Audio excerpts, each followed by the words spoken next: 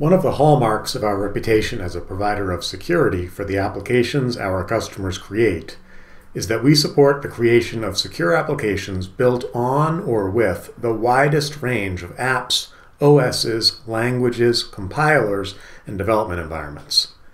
For example, I'm recording this particular demo in October of 2022. We were the first application security company to announce support for iOS version 16. At the same time, as of today, we still support building protections into apps built for iOS version 10. The current iOS version, iPhone 5C, runs. In this demo, I'll show an app built with and without protections on these wide range of OSs, and then I'll show what the disassembled, unprotected code looks like compared to the disassembled, protected code, so that you can see the benefit of adding protections to the apps you create. So here we see the Swift code in the sample application that we are going to protect. Note that the iPhone 5C Wikipedia page shows the current iOS version that the iPhone 5C runs is version 10. And I'll scroll up to show that we are indeed on the Wikipedia page for the iPhone 5C. Here we can take a look at the digital.ai AppSec for Mobile host and target page. At the top of this page, you'll see that we still, as of October 2022, support iOS version 10 to 16. Also note that we support iPadOS from the first OS to support iPadOS 13, as well as the first tvOS and watchOS versions. Let's take a look at the Xcode now, so that we can see that we've selected to protect an app written for iOS 10, which means that this app will run on the iPhone 5C through to the newest iPhone 14. Now let's build and run our sample application with no protections or obfuscations applied. So here's the running application. I'll log in.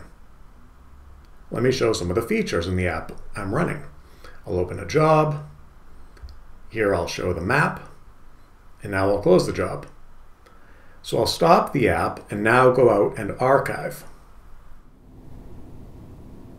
Here we see a successful archive.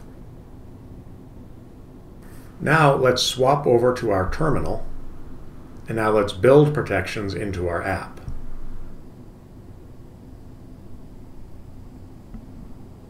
Okay, now we have a protected tech portal and can see at the bottom of the screen where the file is located. And here we see the protected app running. As I did for the unprotected app, I'll log in. And I'll show the same features and functions just so that we can see that even though the app is obfuscated, as I'll show in a moment, the app still runs as it should. I'll open a job. Here I'll show the map. And now I'll close the job. Now I'm going to pull up Ghidra, which is a reverse engineering tool created by and open sourced by the National Security Agency in the USA and is available on GitHub. Let's take a look at the decompiled, unprotected code. If we look at the call graph in the unprotected version, we can see that it is small, meaning it's easier for a threat actor to read or decipher. Let's take a look at two more functions, each of which includes assembly instructions that can be easily Googled by anyone, including threat actors, and swapped or changed or edited to essentially perform whatever the threat actor wants the app to do instead of what it was meant to do. Here we can see a pretty logical call graph that is, again, relatively easy for a threat actor to interpret which functions are being called and where, and thus makes it easier for him or her to alter normal program control flow. Now let's take a look at the protected app in Ghidra. The entry part of the code, which before was just a fraction of the screen, takes up the whole screen. This is essentially a mess for a threat actor to interpret, and this change alone will make all but the most determined attacker give up and move on to an easier, unprotected target or app.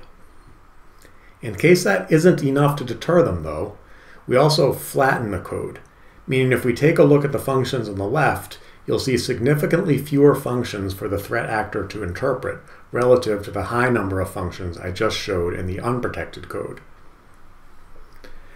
Another obfuscation that we can use is to convert the normal function calls within the computed function calls.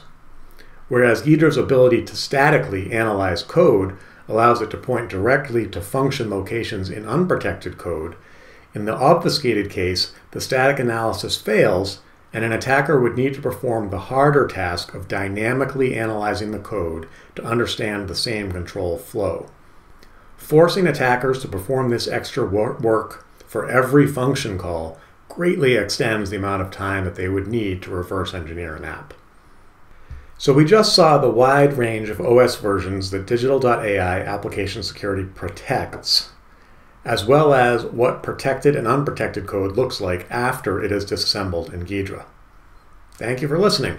If you'd like to learn more about how to protect your apps from tampering and reverse engineering, please visit digital.ai/contact to arrange a meeting.